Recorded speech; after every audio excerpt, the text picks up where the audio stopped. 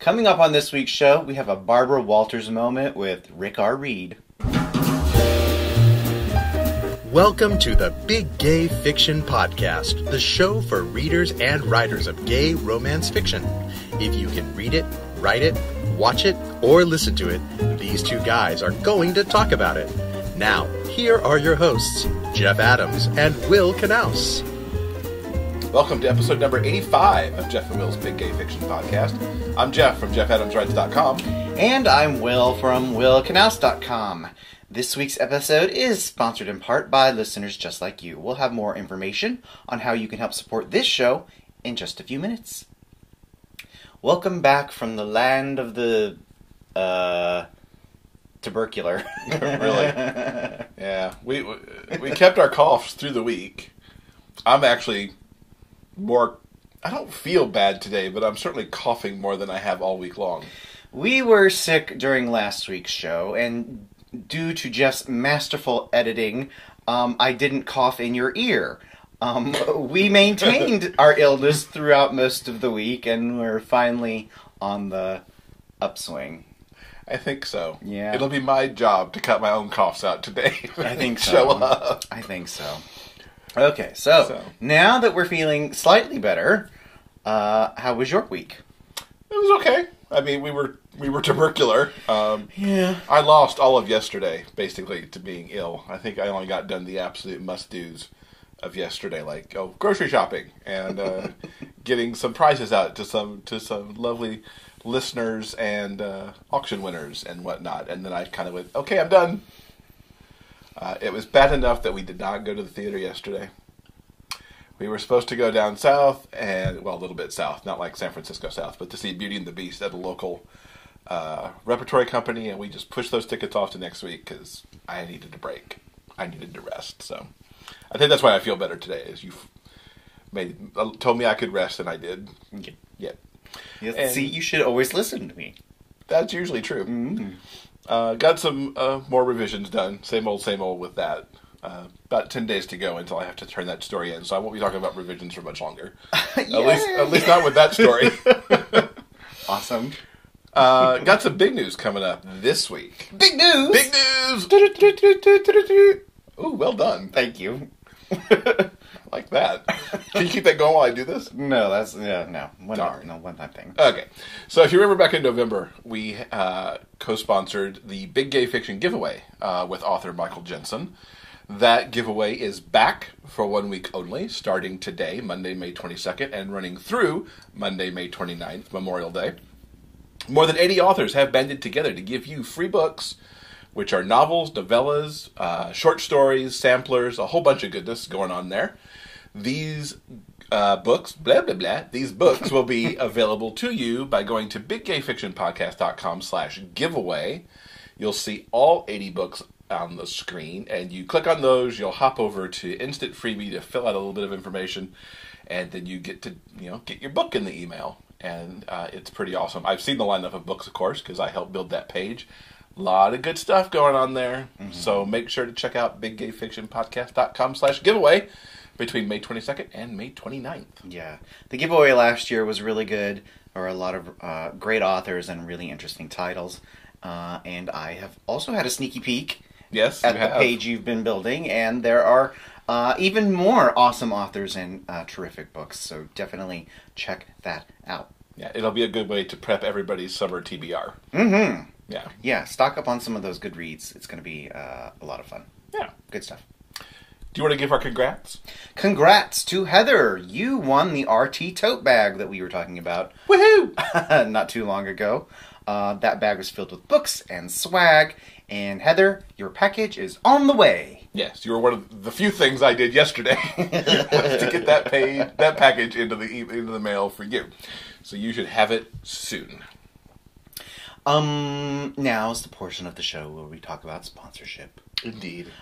You can help support the Big Gay Fiction Podcast with a monthly pledge through Patreon. For as little as 25 cents an episode, your pledge helps pay for the cost of producing and distributing this podcast. And for those fans who pledge at the silver and gold levels, you'll have the exclusive opportunity to ask questions of some of our upcoming guests. Now, you can get details on becoming a patron at patreon.com/biggayfictionpodcast.com. That's patreon.com/biggayfictionpodcast. So be sure and check it out. There's lots of great stuff there. Not only can you help support this show, we also have a couple of bonus episodes now. In the four bonus episodes in the proverbial bank. So once you become a patron, you have access to those past bonus episodes as well as any upcoming bonus episodes that we record in the future. Yes. So yeah. And I think it's a great thing too to get to ask questions of our guests. We've got our guest list, upcoming guest list posted there with some pretty fabulous guests on the docket coming up in the next couple months. Fabulous, if we do say so ourselves. Yes, well, would we book anything less than a fabulous guest? No, absolutely not. Hell no. In truth, there are some pretty amazing people coming up. Even I'm surprised. It's like, what? That's awesome. See? Yeah, some good stuff coming up. Whether you prefer to spend your summer vacation poolside, at the beach, or in the air-conditioned comfort of home, we've got the books that'll keep you turning pages all summer long. Announcing the Big Gay Fiction Podcast Sweet Summer Fun Paperback Giveaway. We're giving you the chance to win 4 terrific books by 2 amazing authors. The prize pack includes paperback copies of Aiden's Journey and Sex, Love, and Video Games by C. Jane Elliott, as well as Dumb Jock and Trust Me by Jeff Erno. To enter, go to the show notes page for this episode at biggayfictionpodcast.com or visit the official giveaway page at biggayfictionpodcast.com/summer. If you can't get enough of stories filled with young love, self-discovery, and happily ever afters, then you're not going to want to miss out on this. Go to biggayfictionpodcast.com/summer before the rafflecopter ends on Sunday, June 11th. So this is the portion of the show where you talk about a whole bunch of books. I don't know if it's a whole bunch, but it is 2. Awesome. The first one is The Senator's Secret by Casey Wells.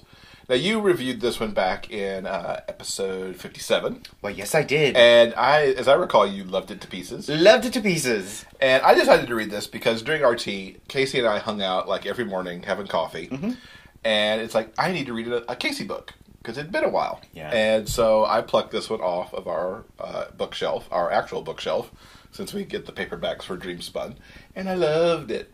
Oh, my goodness.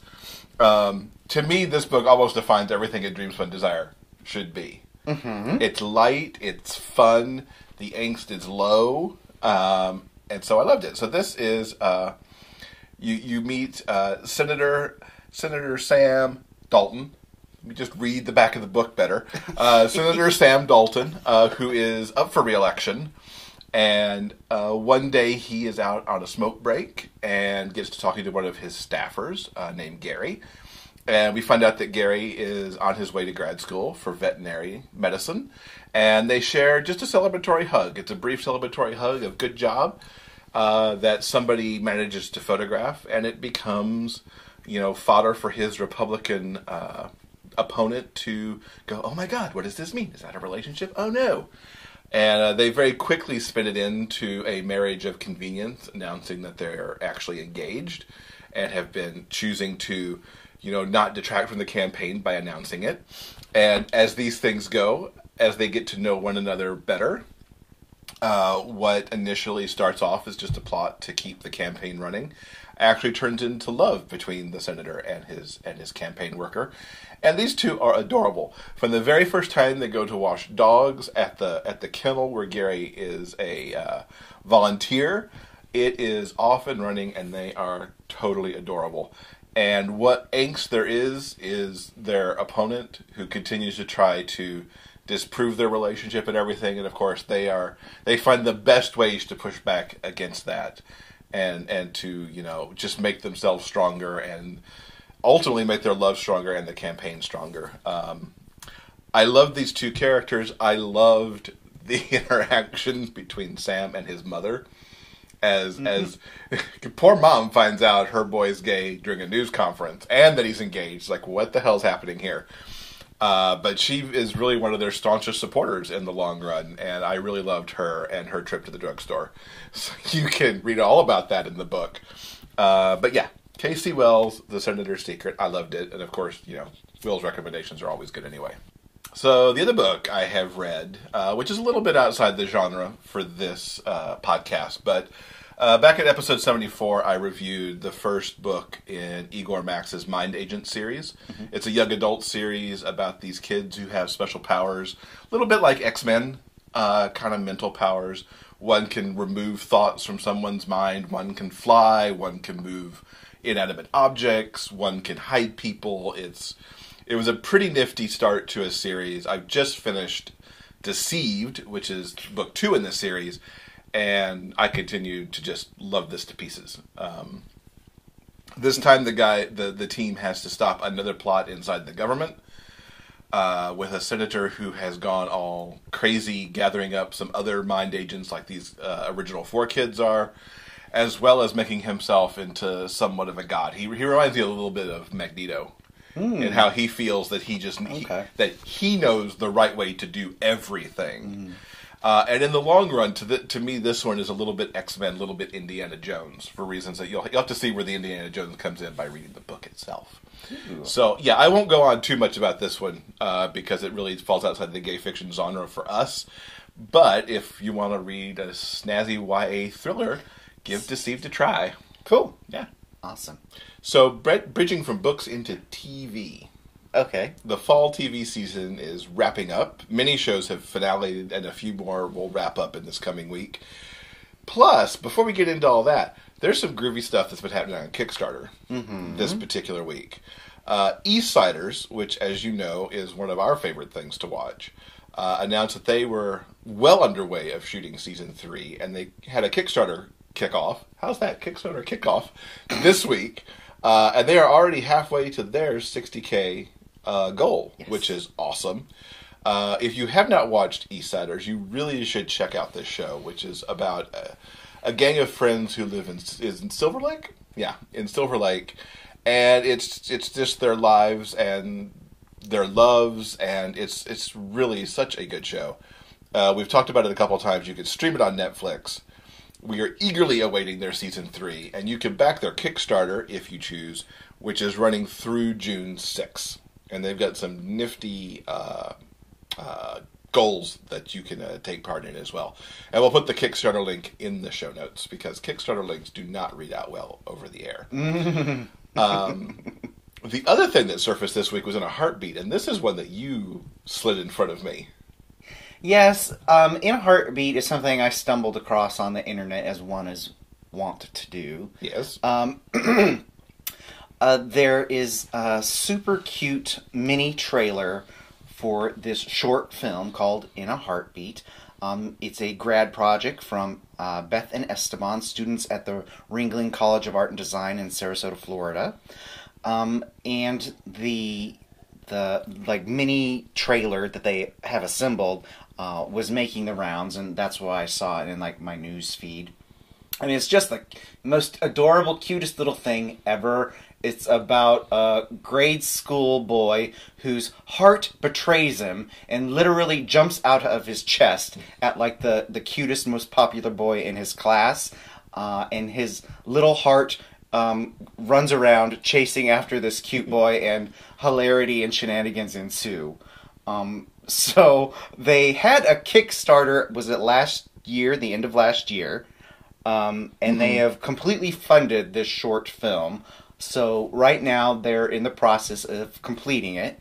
If you would like to know more about this little project, or to see the insanely adorable little little trailer, you can go to Kickstarter, search In a Heartbeat, or I actually liked their Facebook page. Oh, nice. They have their own page there, and they have the trailer and some artwork.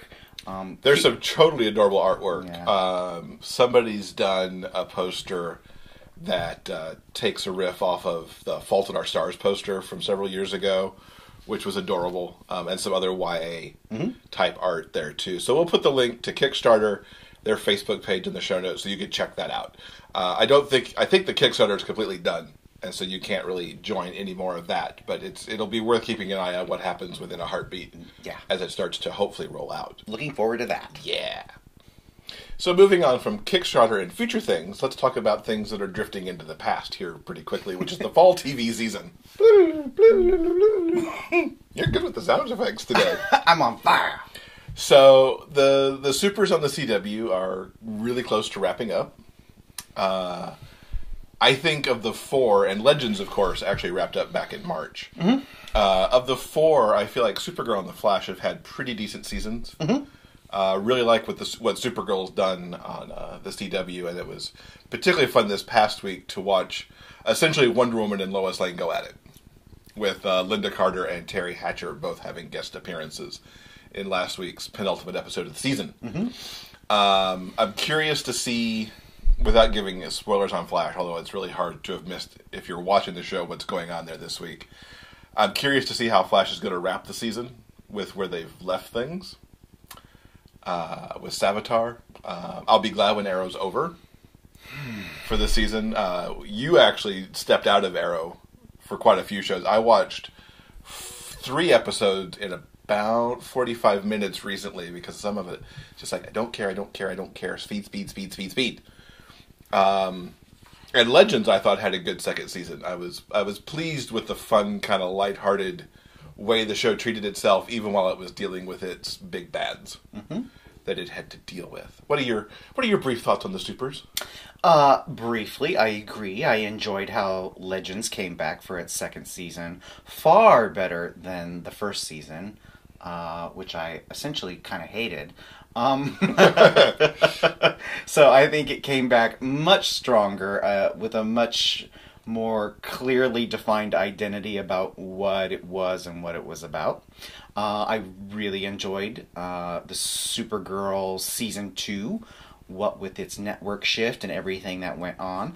I think they've pretty much done a pretty good job considering everything that they had to deal with. Not everything was perfect.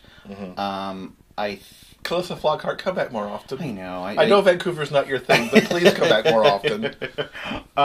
There's some... they had... some of the stuff was mediocre. I think the stuff that they did with Jimmy and his whole... I feel left out. I'm not a hero. It's just... stupid and boring, and, everything else was actually pretty darn good. So I'm very happy with Supergirl. Same goes for Flash. I think overall it has been very enjoyable, pretty darn good. Not perfect by any means, but I think this year's big, stupid bad. Last year we had Zoom, and that was all pretty dumb. They tried to fix their big bad this season and did marginally better. The whole Savitar thing is still pretty dumb, but I think this year's story is far more grounded in people we care about, i.e. Iris getting killed. So I think, while not perfect, it's certainly a whole lot better. Arrow is a garbage fire. Stephen Amell himself admitted that last year was screw up, and they were going to make season 5 better. They did not. I hate this show. I literally hate it. Yeah. It's gone so far off the rails. So much stupidity and crap and junk, and there are a few teeny tiny bright spots, but overall, I think this season has been pretty unbearable. I stopped watching it because I literally said to you, I hate this show. Yep. I skipped 3 episodes, and I did not miss a thing. Nope. Last night we sat down and watched the current episode, which I believe is the penultimate. It is. The penultimate episode for Season 5, and I did not miss a thing with those 3 episodes. It still is what it is. Yeah. And there were some bright spots last night, I felt. Yeah. But I think it's safe to say if we're good with the finale and we'll come back first of next season, but if there's not a distinct turn, I think we might be done with Arrow, except for crossover episodes. Yeah. One quick thing back on Legends that I'll throw out because I didn't put this in the fall wrap-up notes. Mm-hmm.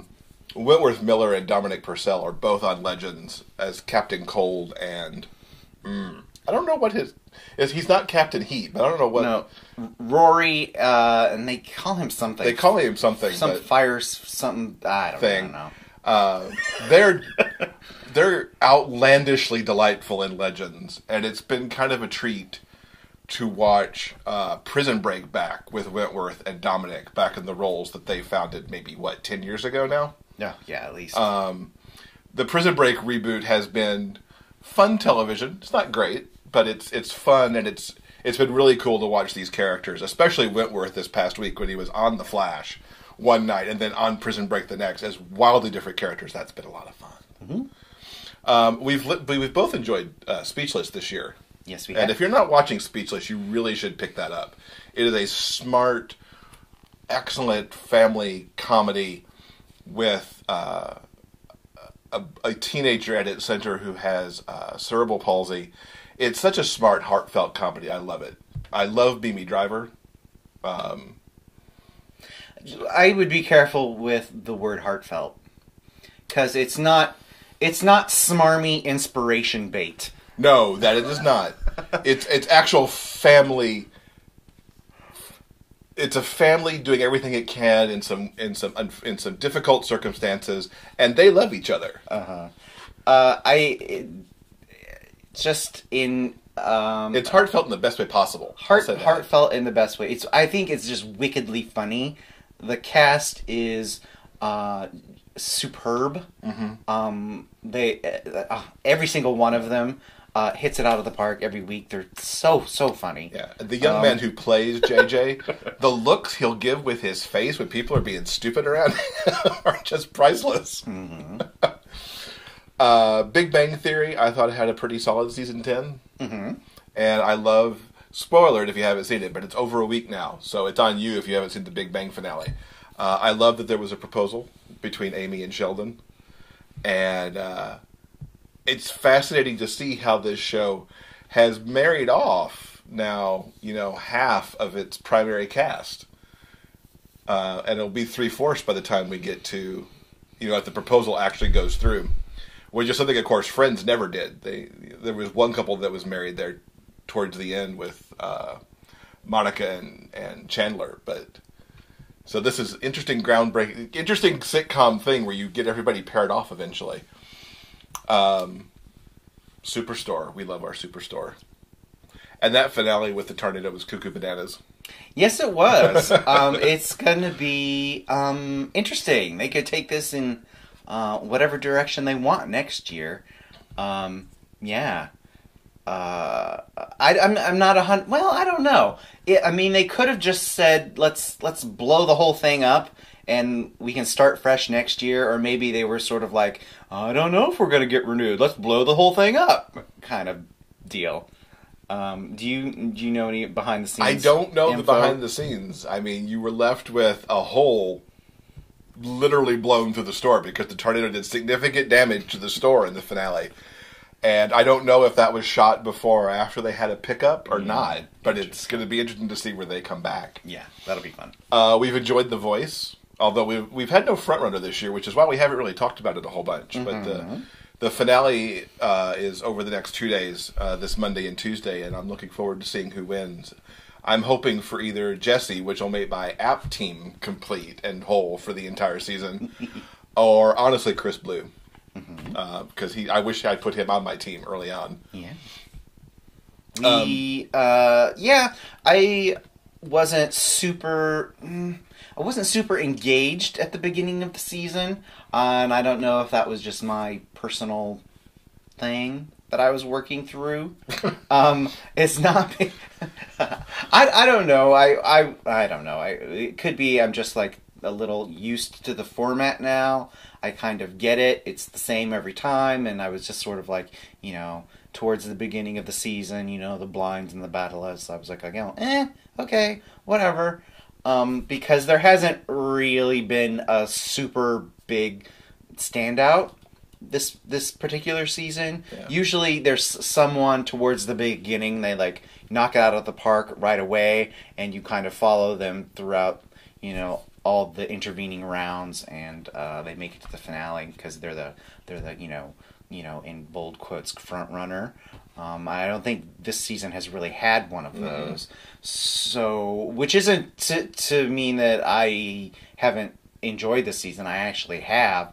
And the season has been filled with absurdly talented people. And I'm generally happy with the final four going into the finale. It wasn't who I expected, but there were a couple surprises there. All four of them are really terrific. And we'll see who gets chosen as the one. Da-da-da! Also, something we gave a little try to a couple weeks ago is E-Entertainment had their... I'm not sure if it's their first... It might have been their first scripted. Their very first scripted show called The Arrangement. It's a Hollywood drama about this superstar and the girl who gets cast as his real-life girlfriend. And there are all sorts of dark secrets and shenanigans involving the Institute of the Higher Mind, i.e. Scientology. It's been a really... I really, really enjoyed it a lot. Far more than I would have imagined a scripted show on E-Entertainment. Right? But the leads were good. I think the script was solid throughout. All the storylines were really, really interesting. And the finale left it in a really interesting place. Mm-hmm. So season 2, which I believe is going to happen next year in 2018, should be very interesting. Looking forward to that. Yeah, I almost walked away from this show twice. Because I'm like, this is just... I was like, this is too real life, this is stupid, and yet it's a train wreck that I can't stop watching at the same time. And you're right, the acting is really good. I like Josh Henderson. Yes. Who I think we first saw on Dallas, the Dallas reboot that happened a few years ago. I don't know who the girl is playing his girlfriend, but she's also really good. And the penultimate episode really kind of spun things in a direction I had not seen coming at all. Mm. And so, yeah, I will be back whenever its next season happens. So this past week, you had the chance to sit down. Well, not like technically sit down because you were standing, but you got to stand and interview. Rick was sitting. Does that count? Rick was sitting. You got to talk to Rick Reed. I did. Yeah, I'm excited. We have not. We see Rick all the time at GRL, the DSP workshops, and we chat a little bit there. But this is really the first time where I've gotten to have some time to really get to know his writer's journey and more about the books that he writes, mm-hmm. and the array of genres that he goes from, like horror to more category romance with Dream Spun Desires. Yeah. And we actually ended up and had a little Barbara Walters moment in the midst of this interview too, which I don't think either of us expected to have. So yeah, it's a really good interview. Yeah, let's get to that right now. I'm excited to welcome Rick R. Reed to the podcast today. Rick is all about exploring the romantic entanglements of gay men in contemporary realistic settings. While his stories often contain elements of suspense, mystery, and the paranormal, his focus ultimately returns to the power of love. He's a 3-time Epic eBook Award winner and the winner of the Rainbow Award for Best Contemporary General Fiction. Lambda Literary Review has called him a writer that does not disappoint. Rick lives in Seattle with his husband and a very spoiled Boston Terrier. Welcome, Rick. Thanks, Jeff. I'm happy to be here. In my debut appearance. And we're very happy to have you here. Well, I'm happy to be here on this early morning. Yes, we're recording bright and early at 7:30. We're both in this Pacific time zone, so it's early for both of us. So you've had a very busy 2017 so far. You've had at least 3 books coming out that I could find. And back earlier this month of May, you had Perils of Intimacy debut. Tell us what that one's about. Perils of Intimacy. Perils. Well, that would be an interesting title too. Perils of Intimacy. That has some potential for erotica. Anyway, Perils of Intimacy is kind of a second chance contemporary romance about kind of a dark subject. One of the characters is a former crystal meth addict who's cleaned up his life. He has a very simple life now, working as a waiter. He has a good relationship with 2 sponsors, and he's completely changed for the better.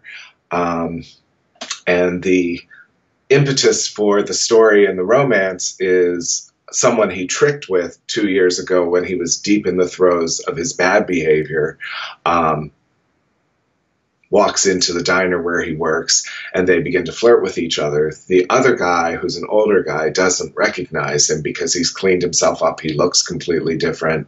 And so they begin to see each other and fall in love, but one knows the dark secret because the meth addict that night, not only was it really a bad experience because of the drug, but also the guy robbed him blind.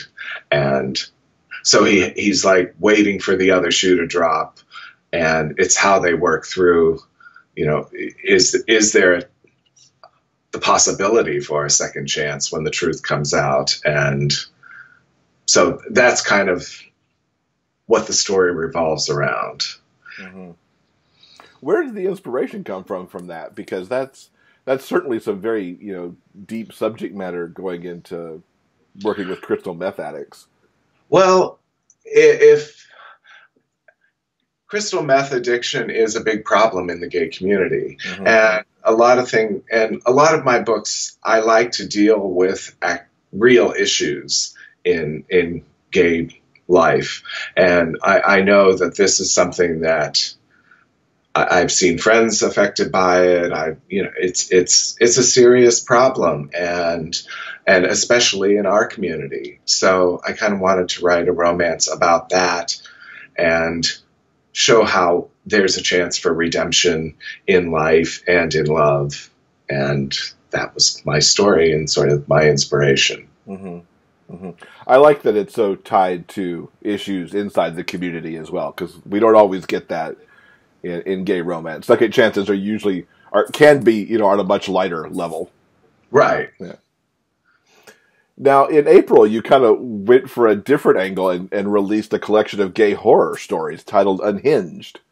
Right. Which is 6 stories all bound up together.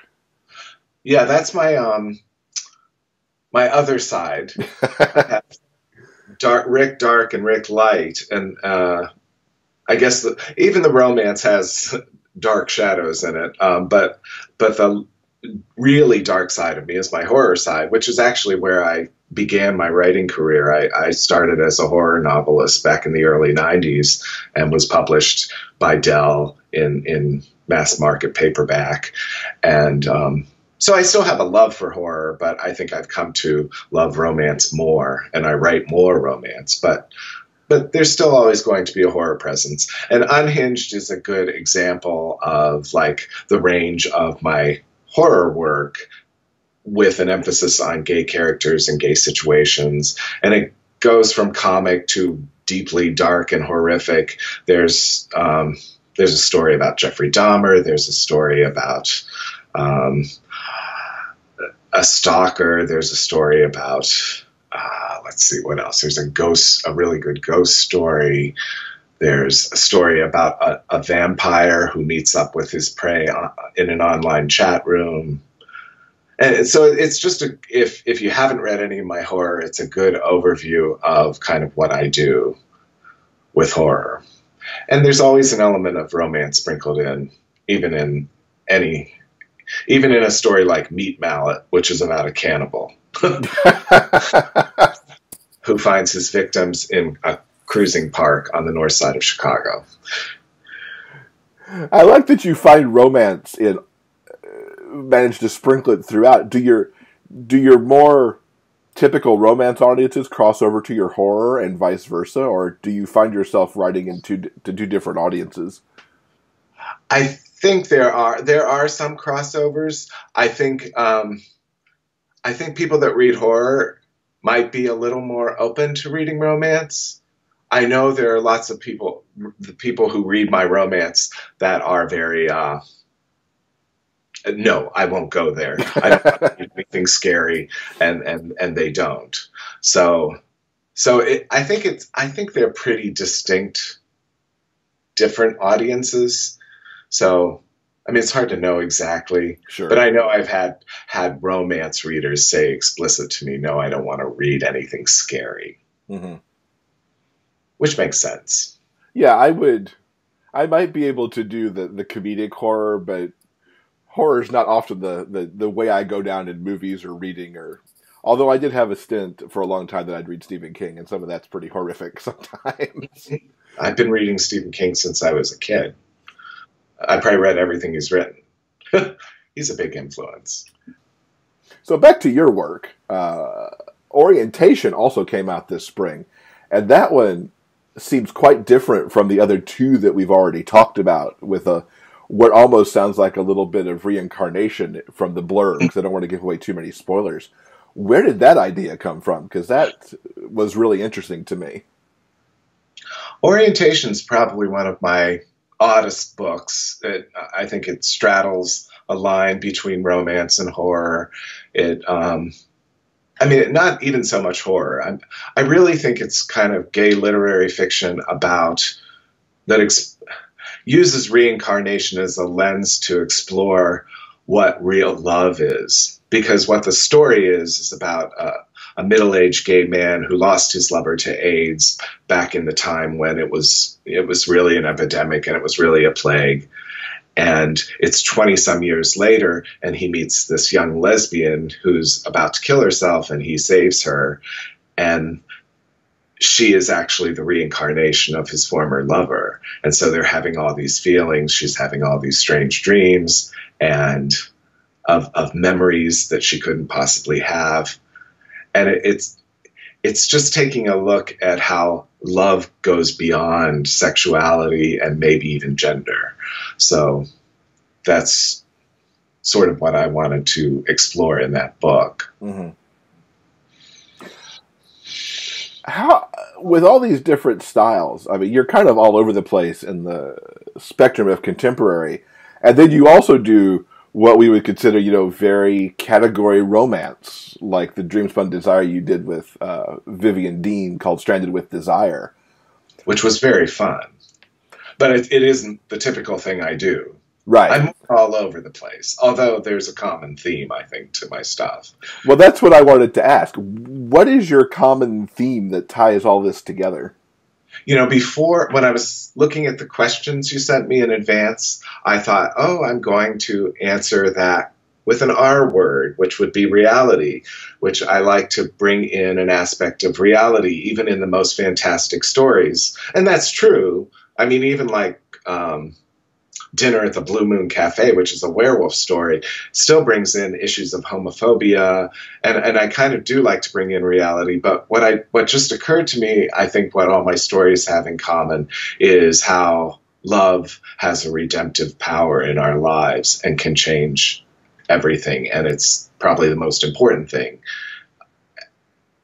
in our spirituality, in our whole being. Mm-hmm. So I would change the answer I originally thought of from reality to redemption. And I think love's redemptive power is probably the theme that ties everything that I write together. Mm-hmm. And you still had an R word there too. So yes. But I think the reality is good too. Because all of that does seem to wind its way through. But the redemptive quality I like a lot, because that changes everything to the characters when they find that, that redemptive moment. Yes. Given all these ideas that you have, how do you decide what to write next? Is it just what appeals to you in the moment, or are you looking at the market and deciding what you want to put into what the marketplace needs? Or, well, Dreamspinner is for me a great publishing home, and for the past several years, I've just been kind of tossing out my ideas with Elizabeth North, who's the head of Dream Spinner, and we've been just scheduling my ideas. I think I have stuff scheduled now through 2019. And I have way more ideas than I think I'll ever have time to write. So I keep a file of potential ideas, but then I also have, sort of, as best I can do, a spreadsheet of the titles that are coming up through 2019. Did that answer your question? It did. It's pretty incredible to be scheduled that far out, and great that you have that kind of guidepost on what you're going to write. Where do you think your ideas come from? Oh, that's the $64,000 question, isn't it?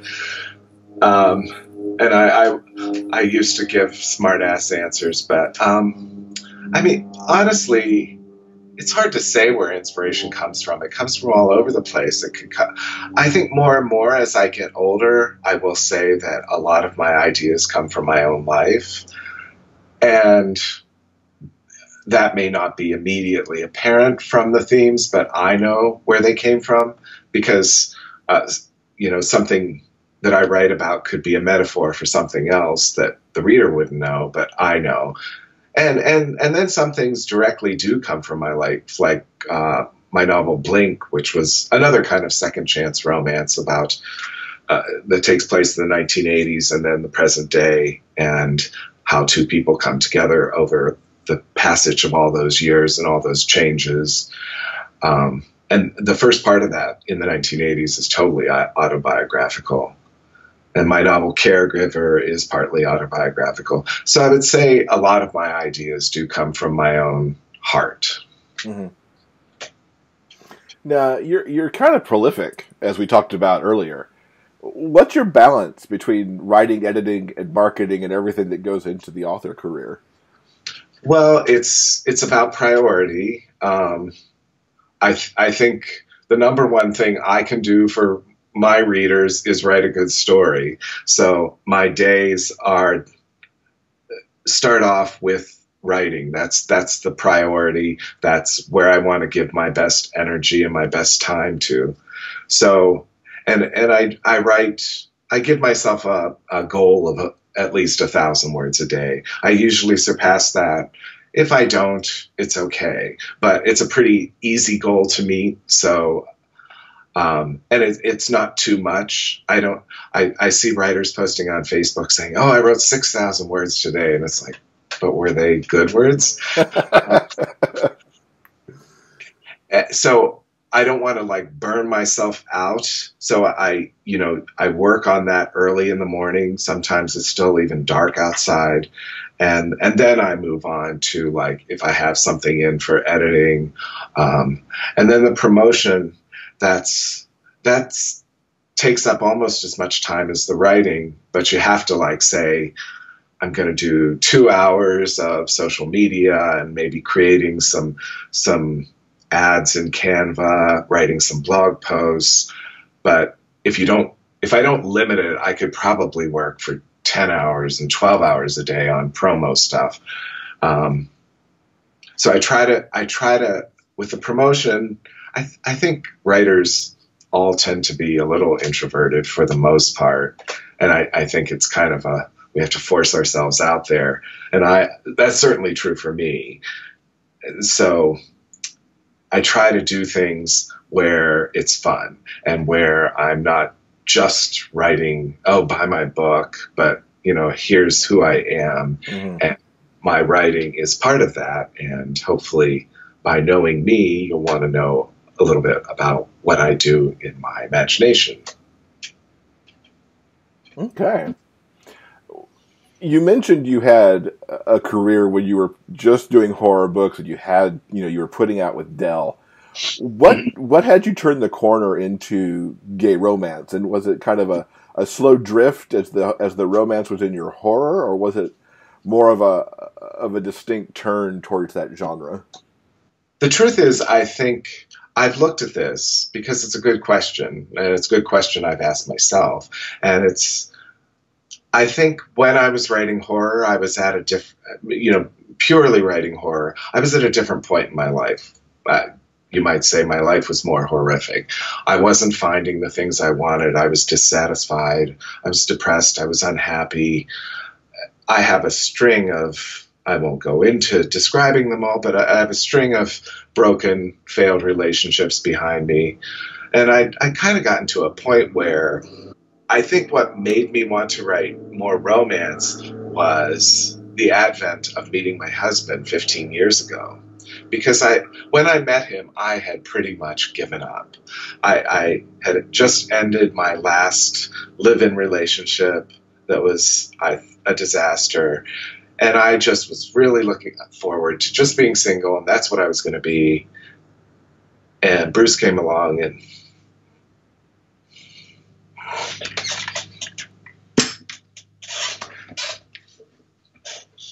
I'm sorry. It's okay. I get emotional. Bruce came along and screwed all that up. I didn't even get a chance to be single for more than a couple months. But he came along and he was right. He was the first person in my life that was right. And that made me want to tell love stories more than horror. And I think that was why I shifted from writing horror to romance mainly. I didn't know I was going to give you a Barbara Walters moment this morning. Does he read your work? Well, my process is I don't like to share my work with people when I'm doing it. So he doesn't read it as I'm writing it. But what I love about him is the first day, and he doesn't read until it's published even. Oh, wow. Okay. But the first day it comes out, he'll buy the paperback, he'll buy the ebook, even though he doesn't have to.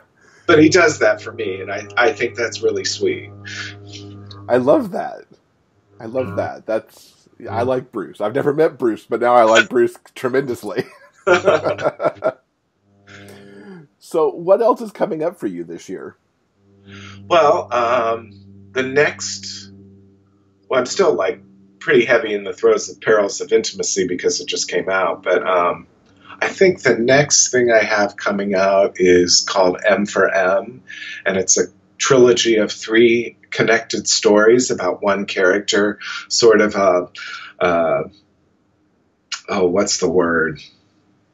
Somebody who's an underdog in love. And it's 3 separate parts of his life where he's finding love, and then the second part is there's problems in the love he's found, and the third part is a much more spiritual part. I don't want to go into it all, but they all kind of it's called M for M, which is male for male, which is a abbreviation online, and all the stories revolve around online connections. The first one is sort of a catfishing story. The second one is a story told in blog form about a health crisis that causes a ripple in the relationship he's in.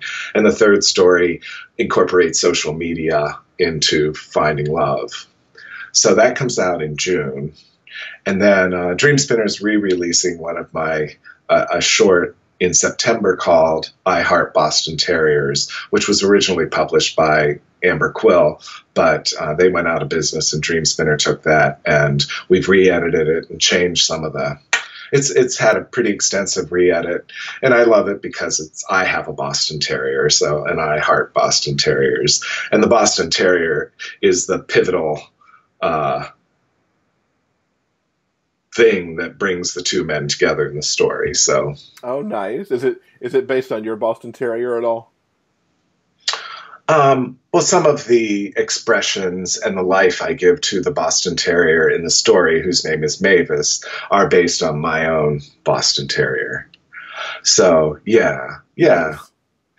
And then I'm working on something that's kind of a little different that's due pretty soon, and I'm just about done with it. It's a story called Sky Full of Mysteries, and it's an MM romance that incorporates an alien abduction.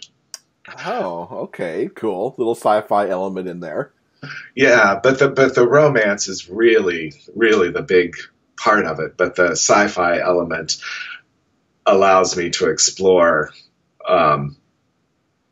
issues of what happens when two people are separated for a long, long time, which is what happens in the story when the one character is abducted, when the two characters are in love and very young, and then he's returned to the Earth many years later, still the same age, but the other guy is 40-something, and how they deal with that.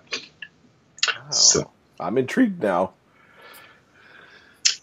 Yeah, I think it's something kind of different than what we normally see in gay romance, and it was a struggle. It's been a struggle to like decide how I was going to end it, but I've decided how I'm going to end it, and I just have like 3 more chapters to go, and I think I'll be done with it.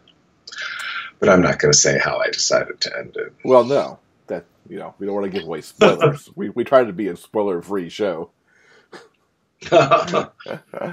So, what's the best way for folks to keep up with you online? Keep track of everything you're doing? Well, I do have a website, rickrreed.com, and that middle R is very important because I always tell people there's another Rick Reed who's an author. He writes detective fiction. He's a former detective, which I get odd emails sometimes that are meant for him from crime victims that he worked on cases of, but that's neither here nor there. The important thing is it's rickrreed.com is my website. And then my blog, though, I think is the best place to really find out about my work. And that's rickrreedreality@blogspot.com. Okay. We will link to that in our show notes along with all the books that we've talked about. And I encourage people to go pick those up, especially the new one, the Perils of Intimacy. And I hope you write the Pearls of Intimacy one day just to kind of maybe give that title a whirl. Yeah. There's certainly Pearls of Intimacy. We've all seen them. If we're lucky. All right, Rick. Well, it's been awesome talking to you this morning. Thanks for hanging out with us for a little bit. In Somewhere on Mackinac by Jeff Adams, Jordan Monroe travels to Mackinac Island for the Somewhere in Time fan celebration weekend. Once there, he becomes attracted to local stable owner Miles Coulter. When Jordan learns the stable's in trouble, he wants to help despite Miles' resistance. As their relationship grows, he dreads the issues that face them. Can they forge a love as timeless as the romance in their favorite film? Find out in Somewhere on Mackinac by Jeff Adams. Available from DreamSpinnerPress.com, Amazon.com, and other ebook retailers. So I think that'll do it for this week's episode. Next week, in episode 86, the women who make up the writing team of Ari McKay will be here. They'll talk about their latest Dreamspun desire, Breaking Bonds. Yeah, I'm really glad we both had the chance to talk to them about their co-writing and all the books that they've done in the past. They have a really long career. It's amazing. Yeah, they've written a whole lot of books. I especially enjoyed their Dreamspun Striking Sparks from last year, and their newest one is sort of continuing that series. Yeah, so looking forward to that. So until next time, guys, please remember, keep reading, and we'll talk at you later. For detailed show notes and the complete episode backlist, go to biggayfictionpodcast.com. New episodes are available every Monday on all major podcast distributors and YouTube. Thanks for listening. We'll see you next week.